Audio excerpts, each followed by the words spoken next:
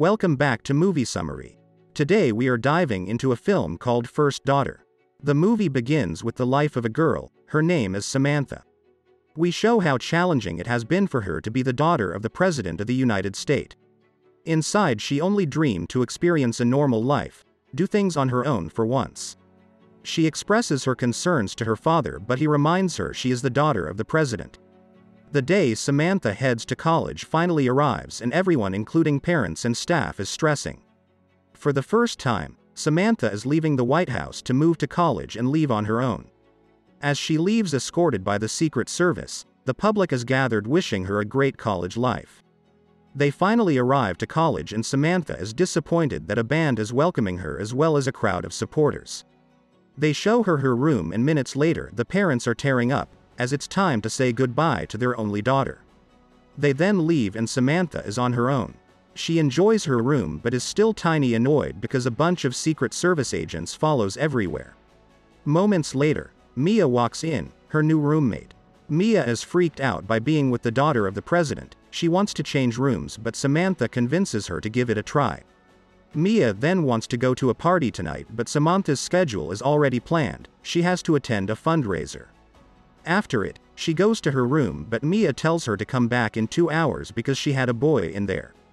This is the first real college situation she is having. She then goes to wait outside. 2 guys shows up to invite her to a party. The classes then begin, and Samantha is uncomfortable as every student is looking at her.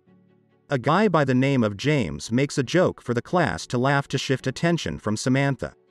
So after class she goes to him to say thank you. That afternoon Samantha heads to the party she has been invited. It's bikini only. Mia comes too and is annoyed at the Secret Service also there. A group of guys then come dancing around Samantha. Mia gets jealous of the attention she is getting. At this moment, a man with a gun appears and Secret Services jump him as they evacuate the president's daughter. Minutes later, they realize it was a water gun. Samantha had enough. She barges in her dad's office screaming she wants him to reduce the number of Secret Services. All she is asking is a shred of normalcy. The president agrees to reduce from 4 to 2 Secret Service agents, Bach and Dylan. She is happier as she feels the difference, especially that her 2 agents are dressing more casual. That same night she goes to have some fun at a party and meets James again. The next day, she realizes she is in the news. They took a bad picture of her during the party. Her father calls angry as he is in the middle of re-election campaign, but Mia believes at some point every father needs to let go of their daughter. The incident brings a much of press to the school. Samantha runs from them and ends up in James' room by mistake. He understands she needs to escape, so he gives her his clothes pretending to be someone else, and both escape. They go for a lunch and get to know each other. Unfortunately, paparazzis catch up to them and both start running. The paparazzi chase them through the entire town. Fortunately, James takes her to a cinema, losing the paparazzi. Even in this chaos, Samantha is happy as she is finally experimenting the life of an ordinary girl, sitting in this theater watching a movie with James. After the movie, they continue their hangout in his room. They have such a good time that they spend the entire night talking. James starts to realize how hard Samantha's life can be. Later that day, Mia and Samantha wants to know if James is really interested. So they invite him to a bonfire the following evening. The following evening arrive and they are waiting for James. Mia then sees her crush, but when the crush comes to them he says hi to Samantha instead, so Mia gets jealous and runs away. Samantha then confronts her, realizing she likes to be the center of attention and is not having it here. Their argument is public and everyone witnesses it. The next day, James comes to check on how Samantha is doing. She tells him she realizes her life would never be normal. To cheer her up, he takes her again to escape from the Secret Service. They go on a little date on a lake. There James shares with her his big pressure of pleasing his dad and becoming the person he wants him to be. As the day continues, Samantha realizes how when she is with him, she doesn't feel like the first daughter, but she feels like herself. After a full day full of adventure, they both finally get back to campus. They visibly want to kiss. They decide to say goodbye, but Samantha jumps on him and gives him a lovely kiss. She immediately goes to tell the news to Mia and they make peace. The next day, Samantha makes a mysterious call. And before you know it, the Secret Service brings Mia and James to Air Force One, the presidential plane. Samantha wants to treat them well. They are both overwhelmed by the great service they get. Hours later, they land and Samantha dresses them up, then brings them to her dad's campaign reception. Mia is really enjoying the perks of being in this important room. She even meets an African ambassador. Samantha is over the moon while dancing with James. After the gala, some reporters ask her questions about her dad's policies while some protesters are screaming that her dad is a fraud. James defends her, and at this moment cars come crash to the entrance. The Secret Service reacts quickly to evacuate Samantha, as well as James, who seems to know exactly where to go as he is leading her.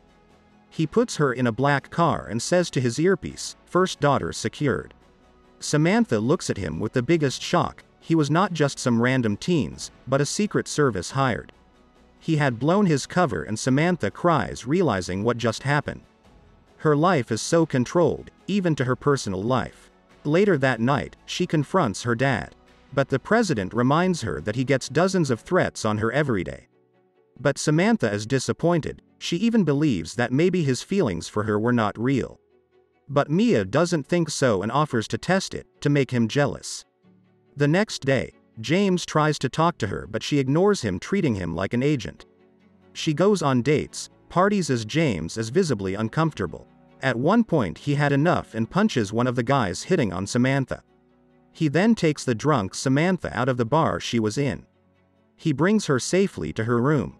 At this moment, she confronts him. She wonders what would have been if she was a normal girl. She wants him to forget who she is outside but focus on the Samantha right here in this room. He breaks and reveals that what he was doing was real. He then leaves. The next day, like expected, her crazy adventures last night at the bar made the news. Her dad is furious. Mia then shows to her the other breaking news in the media, her relationship with James.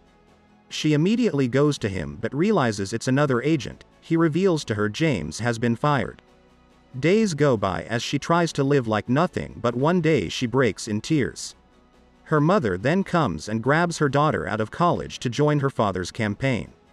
Meanwhile, James has been suspended from the secret agency. One night, Samantha asks her dad to make sure James is okay.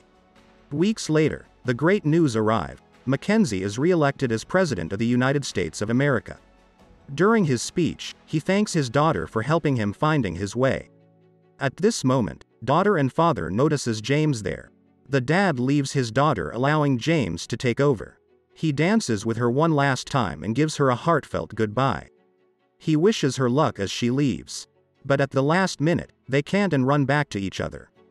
James then kisses her. She then leaves and realizes her dad got her minicar like she wanted, and she is now leaving the White House like a regular person. Thanks for watching. Don't forget to subscribe and check out other movie summaries we have on our channel.